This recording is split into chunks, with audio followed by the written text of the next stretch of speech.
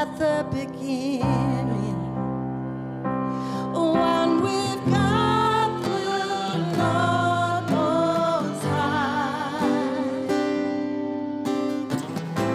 Your hidden glory in creation, now revealed in you are Christ.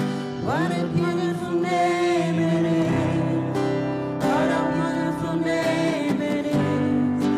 The name of Jesus Christ, my King. What a beautiful name it is. And nothing compares to this. What a beautiful name it is. The name of Jesus.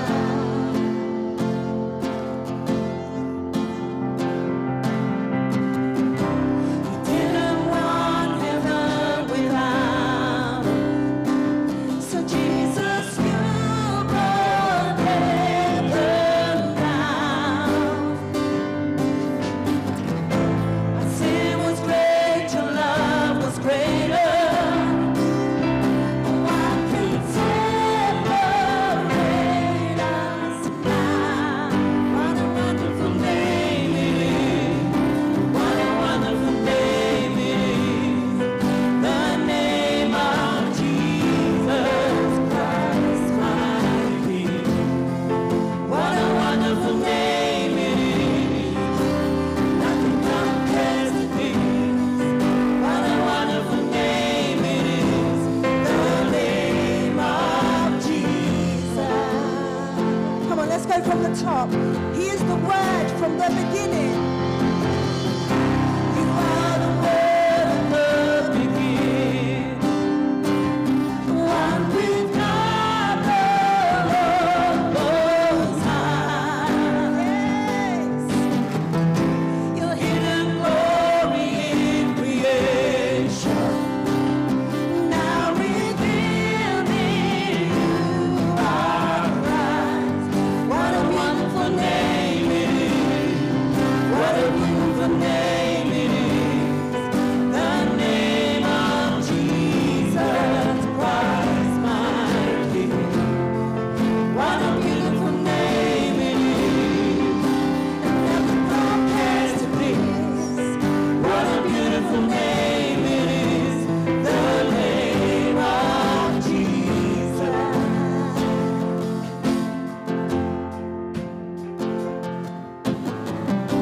You didn't want heaven without.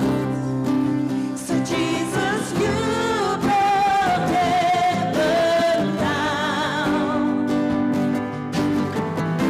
My sin was great, your love was greater. What can separate us now? What a wonderful name it is. What a wonderful name it is.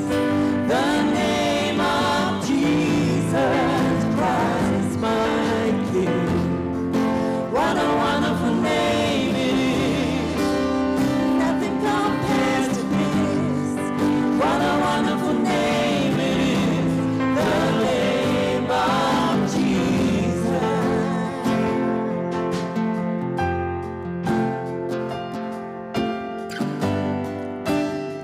That name that is above every name.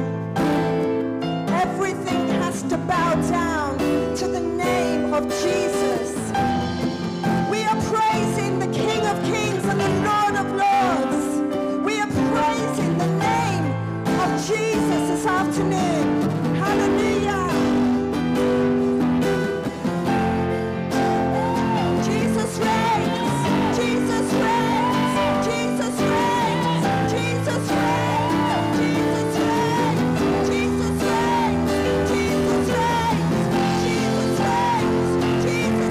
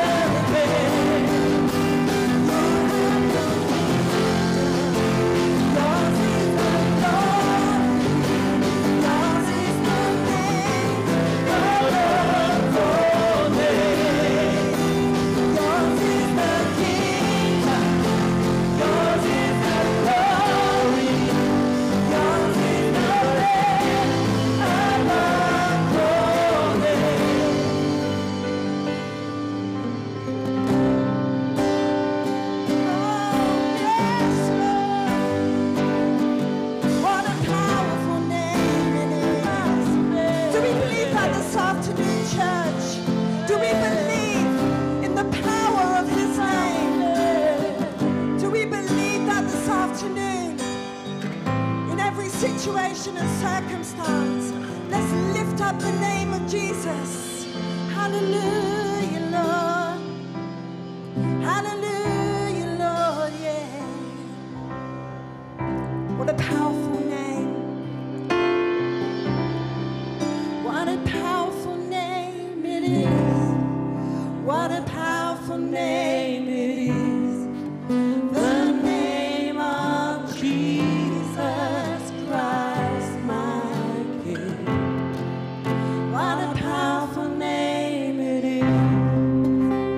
Nothing can stand against.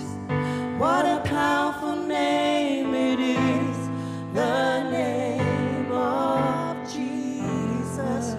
What a powerful name it is. What a powerful name it is. The name of Jesus Christ, my King. Come on, exalt him. Powerful name it is. Nothing can stand against. What a powerful name it is. The name of Jesus.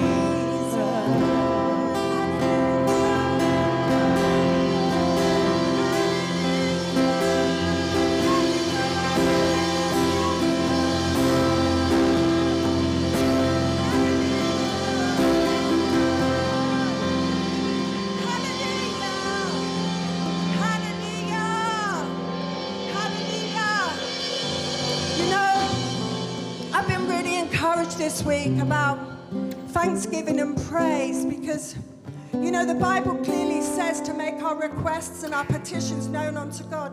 But then it says with thanksgiving. So when we pray to God, we need to know that he hears our prayers and that he's answering us. And once we've prayed and we've asked God, we need to thank him. And we need to put a praise on everything. And praise will go before us and praise will make the way. So whatever the feeling, whatever the situation is, we need to believe that God has heard our prayers and that we are receiving it with the thanksgiving and praise in our hearts in Jesus' name. Come on, let's give him a hand clap offering for that. Praise you today, Lord. Thank you for the prayers that have gone up to your throne. Thank you for the answers, Lord. Praise you for your goodness. Praise you for your kindness. Praise you for your mercy. Praise you, Lord. Praise you for the blood of Jesus. Praise you, Father, that you're a good God. That you're a good God. Surely goodness and mercy will follow us all the days of our life. Hallelujah. Hallelujah. Shout a hallelujah. Yes, yes, Lord. Hallelujah. Hallelujah.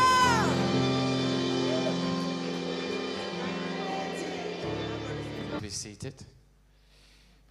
Praise the Lord. Just a couple of notices here. Someone has very kindly donated loads of pizza. And it's in the kitchen. They want to do it anonymously, but there's these big boxes of pizza out there. Enough for everyone. So after the service, not during the service, we can go there and enjoy fellowship together and enjoy the pizzas. I just want to tell you very quickly, we have an evangelism strategy for this church. We'll put it on the platform, but basically, I mean, on February the 18th, there's a Zoom meeting from 7 to 8, praying for our evangelism strategy. We came up with this as I met with Joe and Bright. And on the 19th of February, we'll be going to Harlesden from 10:30 to 1 p.m. to witness and speak to people, pray for people. On the 5th of March, we'll be going door to door in this area, Tokington. And we've done that before in the past with great success, from 10:30 to 1 p.m. We'll be meeting here before. And on the 19th of March, we'll be going from 10:30 to 1 p.m. We'll meet here at 10:30 p.m. and then go there to Wembley Central. And we'll put that on the platform. And yeah, we want everybody to be involved in, you know, us going out together and seeing people touched by the power of the Holy Spirit. Amen. Just stretch your hands towards me. Pray for me. Father, I want to thank you for the opportunity to share your word. I can do nothing without you, Lord, and I just receive the prayers of the saints right now. Quicken me in body and mind and spirit, Lord. Help me to think clearly, present truth accurately. And Lord, speak to all of us wherever this message goes, even as it goes on YouTube. May it be a blessing to many, I pray, in Jesus' mighty name. Amen. Amen. Last week, I spoke on hearing God for our lives. Hearing God for our lives. And I want to continue with that theme, and we're looking at this theme in the life groups as well. It's very important that you know how to hear God, and it's very important that you do hear God yourself. Amen? If you're not hearing God, why not? God wants you to hear him, and he wants you to know, what he wants to say to you. So I'm going to do a recap on last week. Most of you were here last week. Some of you saw it on the YouTube teaching. But I'll do a quick recap of what I said last week. And then this week's message is hearing and responding to God. It's sort of like a part 2 to hearing God for our lives. But, in the Bible, there's these periods of time that are called dispensations. There was the dispensation of the patriarchs with Abraham, Isaac, and Jacob, and so on. And then there was the dispensation of the law and the prophets. And then we are now living in the dispensation of grace, the gospel dispensation. And in all of these dispensations, one thing that God has said in all of them is that we need to hear his voice. And if we don't hear his voice, there can be very serious implications for not hearing the voice of God and responding to it. So last week we touched on 2 scriptures, Exodus 15:26 and Exodus 19:5 and 6. I'm recapping now. And God says there to his people, and he says to us today, if you will diligently heed to the voice of the Lord your God, and do what is right in his sight, and give ear to his commandments, and keep his statutes, I will put none of the diseases on you which are brought on the Egyptians, for I am the Lord that healeth you. And so there he says that we need to hear his voice. And last week I pointed out that a lot of unity that we have in a church, or should have in any church, is the fact that we all believe what God has said. Amen? We all believe that God has he's told us to love him with all our hearts, with all our soul, with all our mind, with all our strength. We all believe that God's told us to love our neighbor as ourselves. We all believe that God has said, a new commandment I give unto you, that you love one another as I have loved you. And we all believe that God has told us to be forgiving, even as he forgives us. We all believe we're called to worship, we're called to prayer, we're called to evangelism, we're called to live by faith. And we all believe in spiritual warfare. And the fact that we believe all these truths from the Bible gives us a strong foundation of unity already based on what God has said. Is that clear? And the Lord said to the Jews, he said, you heard me, but you did not believe me. And, many times the Bible says, take heed how you hear. It's very interesting also in the parable of the sower. There were 4 categories of people, and they all heard the word. Category 1 heard the word, and then it was taken away from them. Category 2 heard the word, but they didn't respond long term. Category 3 heard the word with great rejoicing, but as time went on, they didn't respond to it. And only category 4, that's a small percentage, 25% of people who heard the word in the parable of the sower responded and were fruitful. But even though others had heard the word, they didn't respond to it. That's why this week I've called it hearing and responding to God. So it's not enough to hear him. It's good to hear him, amen? But we need to respond to what he said. And then, of course, we have the clear admonition from the word of God in Deuteronomy and also in Matthew 4:4. Man shall not live by bread alone, but by every word that proceeds from the mouth of God. And the 2 sources of proceeding from the mouth of God is what God has said. And we gave the illustration last week. We used Anthony and Paul, and the fact that something had been said 6 months beforehand, but when it was relayed, the person reacted emotionally, even though it had been spoken 6 months before. when they heard what had been said. And that's the kind of way Rhema works. You hear God speaking to you, and he may sometimes be speaking to you things that he has spoken already in his word. Amen? So we need to be living by what we hear. You know, there's the spoken word, you know, which the word that has been spoken, and then there's the word that is speaking. I gave many examples. I gave example how I ended up going to Perth, Australia, because God spoke a word to me. And that word that he spoke to me ignited my faith and gave me vision. But then I had to respond to it. And, you know, I would tell people God spoke to me to plant a church in Perth. And I told Gary Ritchie once, and he said, he like, you know, I've said this before, I felt like he punched me in the stomach. Boom! And he said, Ian, I've heard you say this over and over again. You know, that God spoke to you to plant a church in Perth. When are you going to do it? I said, ouch. And so we made plans, and we went to Australia, and we planted the church. And there's more work to be done there. You know, then I spoke about hearing God for yourself. There's a certain dynamic when you're hearing God for yourself. I want to touch on, you know, how you handle that. If you've heard God say something to you, and everybody around you, those who are close to you, those who love you, think you haven't heard God, then you need to think again. Some people say, I don't care what anyone says. I've heard from God. I'm going there. Yeah, well, you're going down, you know. God's put people around you to help you. So, you know, when God speaks to you, you'll see there will always be a confirmation that will come. And, you know, I want to give you a few examples of that. Then I spoke about hearing God for yourself and the dynamic of that. I spoke about hearing God for others. If God gives me a word for Rebecca here, Rebecca, God said blah, blah, blah, blah, blah. And then Rebecca can take that word away, and then she has to test it, and she has to feel that God has spoken to her. Amen? So I can't be phoning her up once a week saying, have you done what God told you to do? No.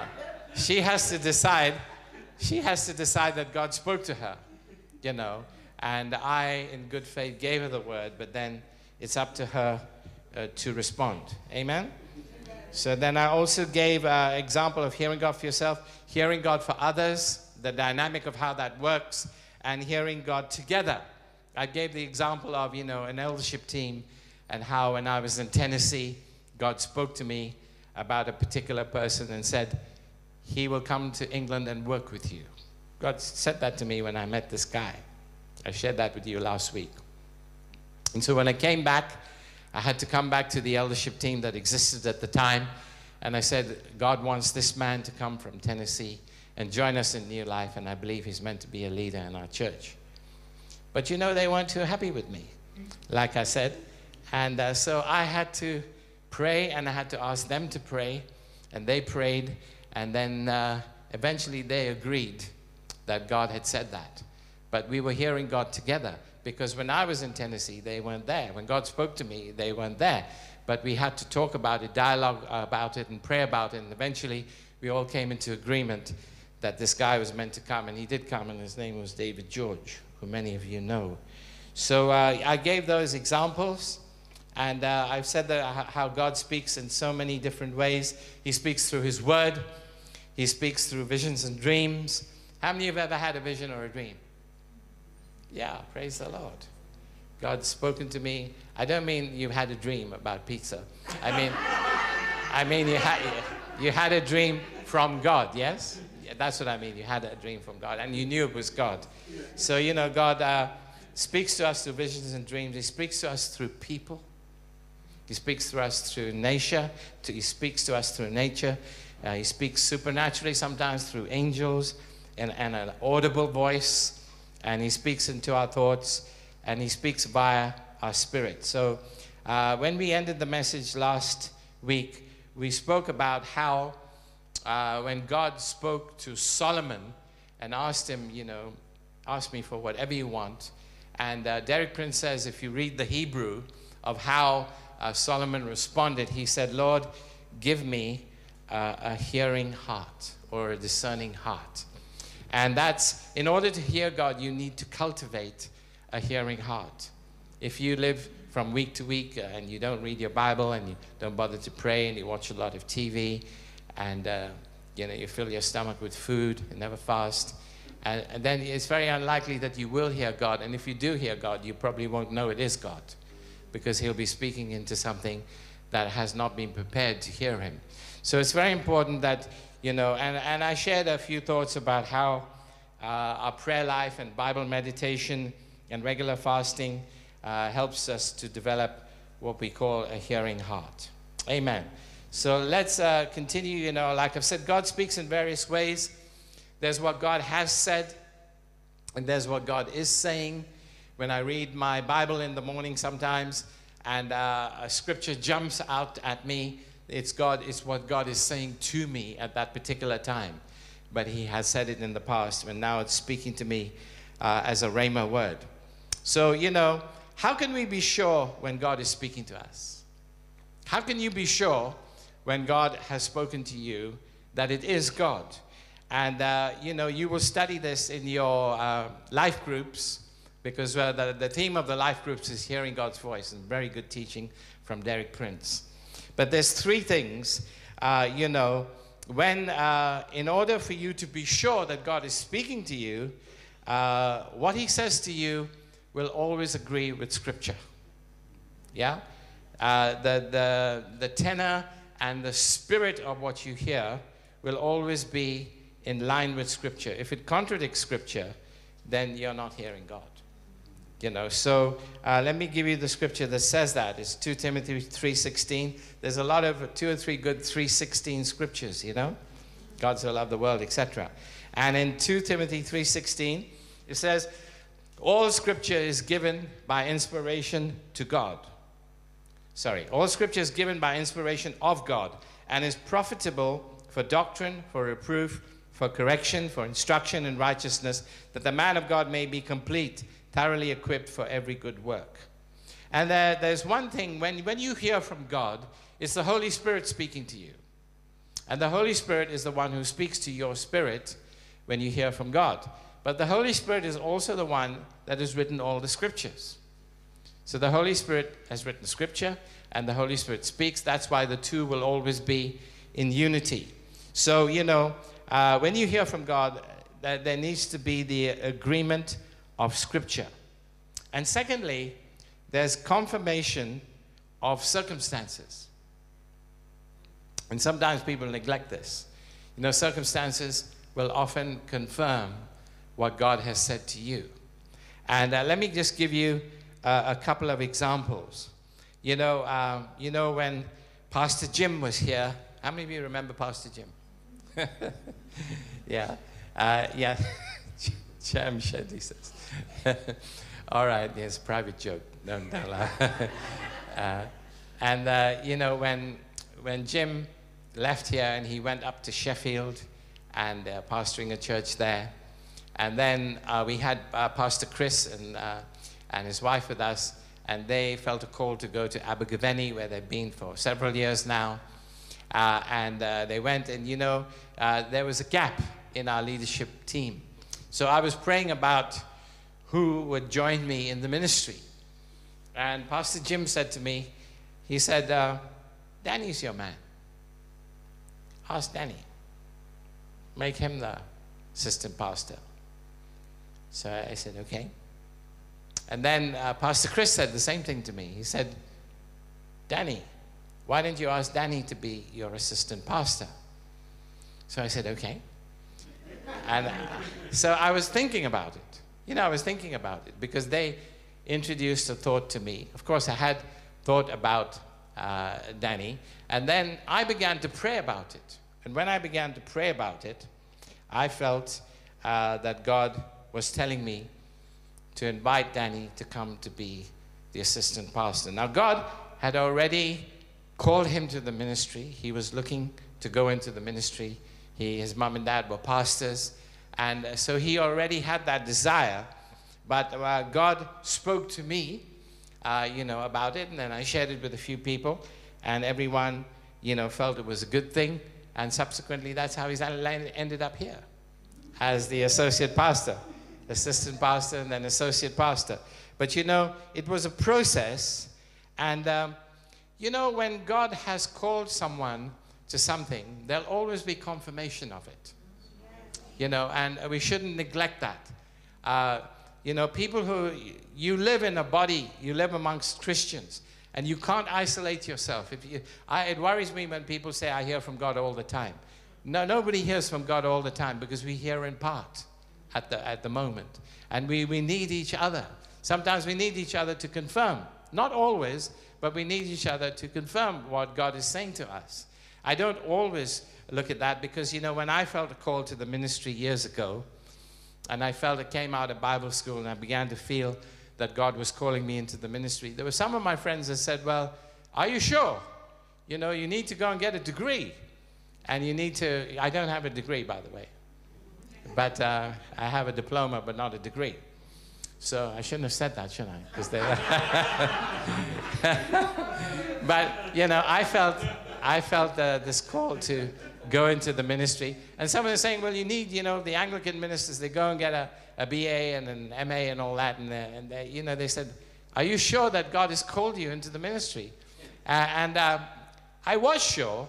And I didn't let those negative comments affect me.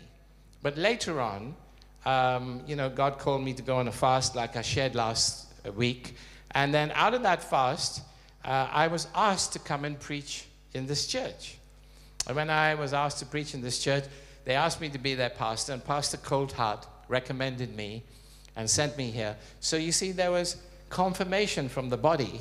And I ended up in the ministry here. But I wasn't working in isolation. There was confirmation. And you see this in Scripture. Look at Acts chapter 13. In Acts chapter 13, it's a well-known passage. You know, I call it the prayer meeting that changed the world. A prayer meeting of 5 people.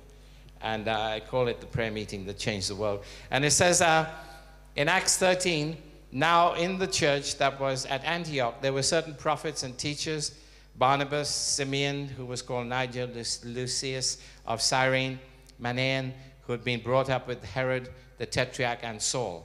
As they ministered to the Lord and fasted, the Holy Spirit said, now separate to me Barnabas and Saul for the work to which I've called them. And then, having fasted and prayed, they laid hands on them and sent them away. Now, Paul, from day one, knew that God had called him to be an apostle. You know, he says that God called him from day one to be an apostle. So he was called. And he had an encounter with Christ. And then, you know, he was made blind. He heard the voice of Jesus. And then Ananias lays hands on him, and his scales fall off of his eyes, and he's filled with the Holy Spirit. But it's many years later that confirmation comes from the body of Christ. And he knew he was called, but here he was. He wasn't an apostle at this stage. He was called to be an apostle, because if you read it, it says there were prophets and teachers. So Paul at this stage was a prophet or a teacher or a prophet teacher. That's what he was functioning in at the time. He wasn't an apostle yet. In Acts 14, when he was sent out to preach, and he went out with Barnabas, and then it says, calls him an apostle. But he was not called an apostle till Acts 14 in practice. And so here he is, and he knows he has the call, and then it's confirmed in this prayer meeting of 5 people. The Holy Spirit speaks, probably through prophecy, and confirms his call. And then they were fasting and praying. They laid hands on him, and they sent him out. And he needed that, because he needed the prayer support, and he needed the, you know, support, probably even financially, to go out into mission. So he needed all that, and all that came through the body of Christ, confirming the word that God had given him. Are you following me? So we're not called to live our lives in isolation. We're not called to, you know, say, well, God's spoken to me, and you get off my back. I'll go and do what God calls me to do, and leave me alone.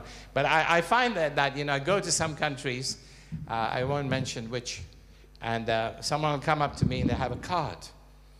And they say, excuse me, Pastor, I'm an apostle. And here's my card. And, and then you go somewhere else and they say, my name is Prophet so-and-so. And they said, I want to give you my card. They're hoping I'll invite them to England. I wouldn't invite them out for a cup of tea. And so they come and they tell you that they're an apostle. And they tell you that, you know, they've got a wonderful ministry and so on and so forth. You know, in certain parts of the world, it's good to be a minister because then you can earn a living. And, you know, people give you offerings and so on. So some people jump in for the wrong reasons. But, you know, if God has called you, no one can stop you from fulfilling that call. No one can stop you from fulfilling that call. You know, and the thing is this, the only person who can stop you is you. If you don't respond, you know. So, you know, there's that confirmation that I believe is very important. And there's other examples I can give. You know, like when we started here in New Life and next door, and there was about 12 or 15 of us that used to meet, 1980, 1981. We were a very, very small congregation. And, you know, one day this man comes, he's a preacher from India. Someone told me about him and said he's a very good preacher, we'd like to have him, so I invited him. His name was Dr. Paul Pillai. And I didn't know much about him, but he had a good ministry in India. He'd planted hundreds of churches, and he ran, at the time, something that was the biggest Bible school in Asia. Later on, there were other Bible schools that got bigger than his. But at one point, he had the biggest Bible school in Asia. I didn't know much about him, but he came, he was very likable, and he preached to a very small congregation. And then he gave me a word.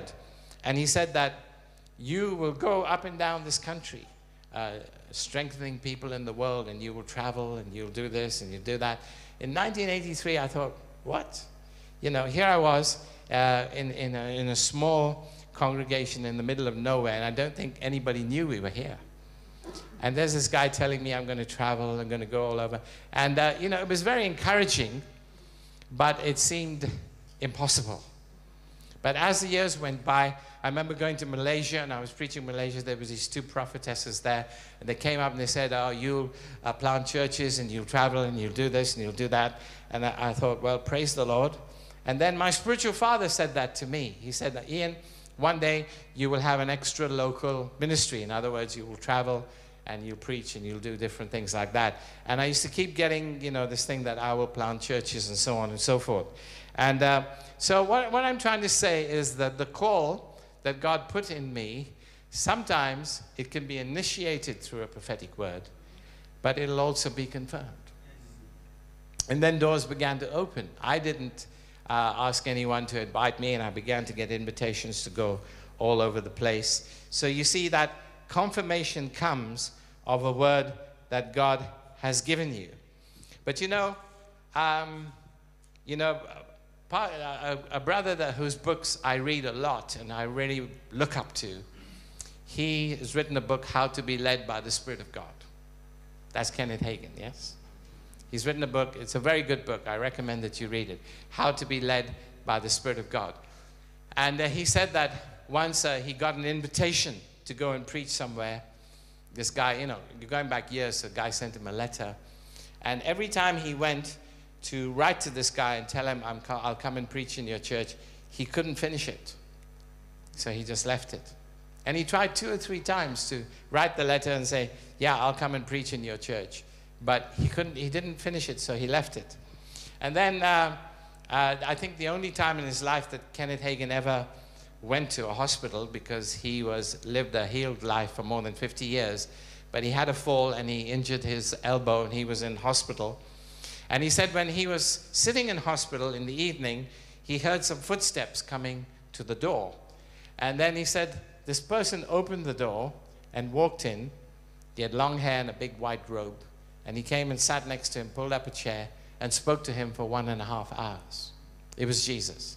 He said he got goosebumps, and the Lord walked up to him. And he said he wanted to tell him something, and he wanted to tell him the number one way which people can know that the Holy Spirit is leading them. And the Lord said, you can see me now. This is a vision. There's an open vision. He said, but I'll never lead you like this again. And I want to tell you the number one way in which I lead my people. And so he spoke to him, and he said, you remember that invitation, this pastor came up to you. He said he was preaching somewhere, and he had about 100 invitations. All the pastors came up, said, will you preach in my church? Will you preach in my church? Will you preach in my church? And this one pastor came up to him and said, will you preach at my church? He said, do you go to small churches? He said, I'll go anywhere where the Lord sends me. And so he said, we've only got about 70, 80, 90 people in our church, but will you come? And he said, yeah, I'll pray about it. And he said, the thought often came into his head to respond to this man. And he would push it aside. And then it came to his mind again to respond to this man who had invited him. And the Lord said, the reason why you couldn't finish that letter is because my spirit was telling you not to go. So you had no inclination to go. And he said, the reason why this kept coming to your mind, because that small church, he said, I want you to go there. The other church wouldn't accept your teaching. But this church, and he said, tell my people that the number one way in which I lead them is through the inner witness of the Spirit. In other words, you pray for something, you pray about it, and then you just sense. You know, when someone invites me to go to a country, I pray about it. And then you either get a red light or a green light.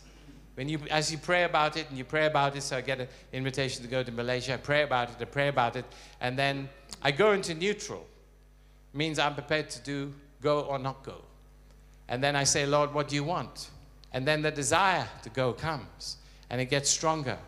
And you know that inner witness is the leading of the Holy Spirit. And that is the number one way. Many Christians don't know that. Often God is leading them by the inner witness of their spirit, and they don't realize that God is leading them. Amen? And so you go into neutral, you pray, you're willing to do whatever God wants you to do, and He will lead you. And God, you know, usually leads you through His Spirit. The Bible says, the Spirit of the Lord bears witness with our spirit that we are children of God. And when God speaks to you and you pray about something, it'll always get stronger. If God has not spoken to you, if it's a counterfeit voice, you know, because the devil tries to counterfeit the voice of God. Some people come up to me and say, you know, I get dreams every night from the Lord. I think, oh no, he needs deliverance. Nobody gets dreams every night from the Lord. You know. And there was a guy, I was teaching in a Bible school in Hampstead, and this guy came up to me, and he said, Pastor, he said, I had a dream last night, and Jesus came. And he held my hand, and he took me in the garden, and he spoke to me, and he showed me around. And I'm thinking, where is this guy coming from? And he didn't even look like he was saved. But here he was, you know, and he's having all these wonderful visions. And then I heard that he belonged to an occult church. You know, Aladura, one of them. You know Aladura? Yeah, he belonged to this occult church. So he'd get all these visions that he thought was from God, and he was getting them like regularly. And so I began to pray for him, you know, and he actually invited me to his church. So I got invited to the church of Aladura. And I didn't know that it was an occult church. I'm going back years. I didn't know that these guys, they read the Bible, they sang Christian songs, but I didn't know they were occultic. And so I was going there, and then the night before, I talked to Doug Williams, and he said, where are you going? I said, Aladura. He said, they're an occult church. I said, oh no. I said, it's a bit late now, but I had fasted and I'd prayed. And I asked the Lord, and I felt the Lord say, go. So here I am. I'm going to this church. I don't know what to expect. When I go there, they're singing all these hymns. And they're all Christian hymns. But there's no anointing. It's dead. Absolutely dead. And then, you know, I think I got up and I gave like a... I just felt that God told me to go there. So I'm watching everything these guys are doing. And then this... I preached. They called me to preach, you see. I had to take my shoes off. Oh, dear. So I didn't mind that because I left my shoes there. And so I preached for about 30 minutes. And then I wanted to give an altar call. I felt the Holy Spirit tell me, give an altar call.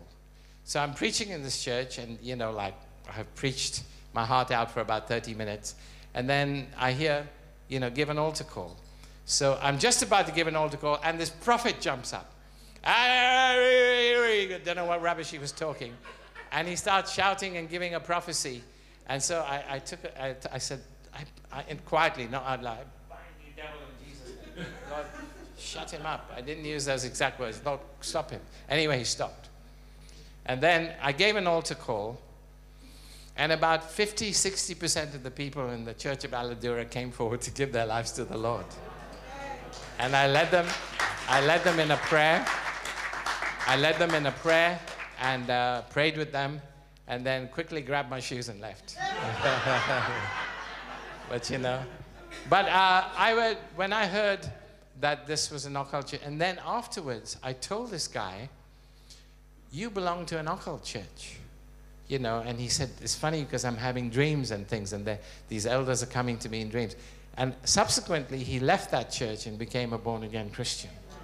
So, you know, that was but, you know, we have to sense, if the Holy Spirit told me at the last minute, don't go, then I wouldn't have gone, you know, but he gave me the go-ahead to go there, you know. And so in Proverbs 20, verse 27, can we go there? The book of Proverbs 20, verse 27. It's a very beautiful scripture there, 20:27. It says, the spirit of man is the lamp of the Lord. This, you know, I'm sure you've heard the scripture before. The spirit of man is the lamp of the Lord, searching all the inner parts of his heart. And you know, it says in 2 Corinthians 4 and verse 16, listen to this. In 2 Corinthians chapter 4 and verse 16, it speaks about the inner man of the heart. So, 2 Corinthians 4 and verse 16, therefore we do not lose heart, even though our outward man is perishing, yet the inward man is being renewed day by day. So the Bible says that we have an outward man. The outward man is your body and the thing what you can see, and then we have an inward man. And the Bible says the Spirit of God bears witness with your spirit that you are a child of God. So that's why I said last week, you know, some people, they hear prophets and they see how spectacular their ministry is and they start following them all over the place. And I said, that's unbiblical to be running after prophets.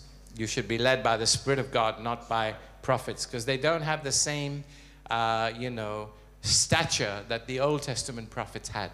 The Old Testament prophets had the Holy Spirit on them, and the people didn't have the Holy Spirit in them. So there was a different setting. Now we all have the Holy Spirit. Amen? Tell the person next to you, you've got the Holy Spirit living inside of you. Amen? And so we can hear God. But it's so important to cultivate your heart so that you've got a hearing heart. And I can honestly say, and Pastor Danny probably say the same thing, you know, that, you know, when you fast, when you pray, when you meditate on the Word, and when you spend time in prayer, you know, to know the will of God, you can, those are the times when I've heard Him the most. I remember once I was praying in tongues for 3 hours, and God spoke to me clearly. I just heard His voice. And I just knew it was Him. And He gave me some instructions.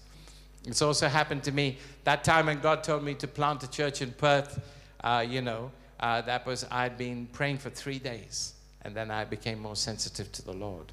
You know, there was a businessman in America, and he told a preacher, he said, you know, this was in the 40s, he became a millionaire. He didn't have much, but he said, the only reason why I am a millionaire, he said, when I've been given an opportunity to invest, because that's how he made his money, he said, I lock myself up and I pray and I ask the Lord what to do. And he said, sometimes I look at an investment and I think, wow, yeah, I should go for that. But when I pray, the Holy Spirit instructs me. And he said, I've never made a bad decision in my life. And I've never lost money. And he was a millionaire in the 40s, you know, like if you had $1 million in the 40s, that was the equivalent of a multimillionaire today. And he said, I don't go make these important decisions. I've learned from these people, because when I've got an important decision, or when there's a crisis in my family or situation in my life, I like to go away and pray for a few days and sensitize myself to God and begin to, you know, and often I'll either hear Him while I'm there or I hear Him afterwards. But that time invested is sowing, and afterwards comes the reaping, you know. So, you know, when you, how can you be sure God is speaking to you? You'll get agreement from the tenor and spirit of Scripture. You'll also get confirmation of circumstances and an inner peace. When God has spoken to you and is telling you to do something, as you submit to it, you'll find peace. I have no anxiety about anything, but in everything, by prayer and supplication with thanksgiving, let your requests be made known to God, and the peace of God, which passes all understanding, will keep your hearts and minds in Christ Jesus. We all have the ability to cultivate a hearing heart. So you can hear God for yourself. And if you're not sure, you've got brothers and sisters around you. You've got, you know, when I was called on a 21-day fast, I didn't know what to do. So I phoned a friend, and incidentally, that was David Lamb. I mean, I'm talking 1979. And incidentally, David Lamb is preaching here next week. So he'll be with us next week. Amen? So I went and got counsel from him because he was more mature than me. And I met him, you know, as a graduate when I was in Bible school. And he advised me to go for it and advised me what to do because I'd never been on a long fast before. So, when God has spoken to you, sometimes you may be absolutely sure. Make sure you do what God is telling you to do. You will never regret it. Amen? Amen? When there's a conflict between your will and His will, and you don't want to do it, talk to someone. Get someone to pray for you, a friend or a leader. Say, pray for me. I feel God has said this to me, you know, but I don't really want to do it. You know, will you pray for me? And so we've got brothers and sisters. Amen? We're not isolated. None of us have a hotline to God all the time. We need one another. And, you know, God does speak. In all the dispensations, He's said, hearing my voice is important. Hearing my voice is important. Hearing my voice is important. And remember that one of the main ways in which you hear the voice of the Lord is when you read Scripture. Because that's all the words that God has spoken. And as you read it, sometimes it'll jump out and speak to you. So you don't just live your life, listen to me, you don't just live your life by thoughts that come into your head that you feel God is speaking to you. You live your life also through the written word, which God has spoken to you. Because when you read it, God is speaking to you, because that's His word. And so we heed to the voice of the Lord. And you know, in the book of Deuteronomy, it says in chapter 28, it's scary. If you will hear the voice of the Lord and do what He says, I will bless you, bless your coming and going, I bless every part of your life. But if you don't hearken to the voice of the Lord, all these things will come upon you. And it's a scary scripture of the things that can go wrong. So it's very important that we hear God's voice individually, we hear God's voice corporately, and that we hear God's voice. Sometimes if we're in a team, we need to be praying together so we can be sure that this is what God is saying to us. Amen? Amen. Praise the Lord. Yeah, just before we close, you know, I just want to pray for Caroline again. Can you just stand? You know, and I have like a prophetic prayer to pray for you. I just feel that God is saying that He will heal. I don't want to make you cry again, but God is going to heal your broken heart. God will heal your broken heart. And some things are just very difficult to understand why they happen and how they happen. You know, but through this negative experience, God's going to enlarge the bowels of your compassion. And you, in the years to come, will have a depth of compassion for people that you've never had before. And, you know, you'll be able to minister to people compassionately because of what you've been through. And, you know, one day God will explain to us why we go through things. But know this, even though it's a negative experience, in the long run, as you put God first, it will be a positive experience in your life. Because God is always a good God. And He's got good things planned for you. And He's taking care of Hadassah. So stretch your hands again towards Caroline. Father, I want to thank you for Caroline, and thank you she was able to come here today. It was a nice surprise. Bless her and her family and her son who looks like Johnny. And we just pray that you will bless them as a family and provide for them and lead them into the very best you have for them, Lord. And thank you, Lord, for all your goodness and your provision in Jesus' name. Amen. I don't know if I should embarrass her. Shall I embarrass you? Yeah, her dad is Mr. Motivator. Mr. Motivator is her dad. You remember him? Yeah. Amen. Let's stand together.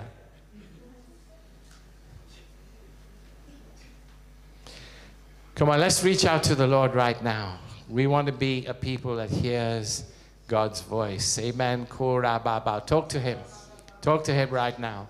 Shabala bakashin dabari andolo mokinde. Hala makashin dabari andabala bakandabala. Bala maka. I'd like Pastor Danny to come up here. Also, I'd like Denise to come up here, please. We're just going to have just a brief time. Yeah, we'll have the offering in a moment. Father, in the name of Jesus, I just bring your